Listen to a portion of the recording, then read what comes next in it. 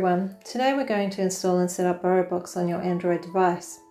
Before we begin, you will need the following: your device connected to the Wi-Fi, your Richmond Tweed Regional Library membership card so we can enter your membership or barcode number, your library PIN number, which is usually the last 4 digits of your phone number, and access to your Google Play Store account which has been set up. We're going to begin today by clicking on the Play Store app, which is on the front screen here with the blue triangle. This opens up in the Google Play, and from here we can click in the search field and start typing in BorrowBox. You'll notice the predictive text will suggest some sites below. BorrowBox library is the one that we need, so we'll click on that. We can click on Install.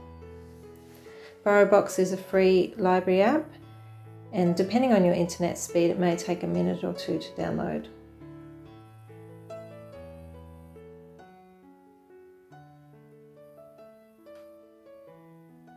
Once it's installed, we can click on the Open button, and now we can start entering in our details. So we click in the library field and we can start typing in Richmond Tweed. You'll notice predictive text will come up and suggest Richmond Tweed Regional Library. We need to select that one from the list. Now we need to put in our Borrow ID, which is your library membership number. Now this number is located below the barcode on your library membership card. Yours will usually start with a 2. However, for this instance I'm using an online membership and mine starts with a C, but you use yours.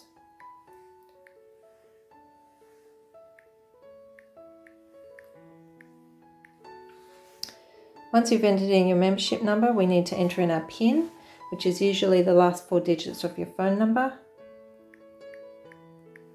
And once we've entered this in, we can click Sign In. We need to agree to the terms and conditions after we've had a look through.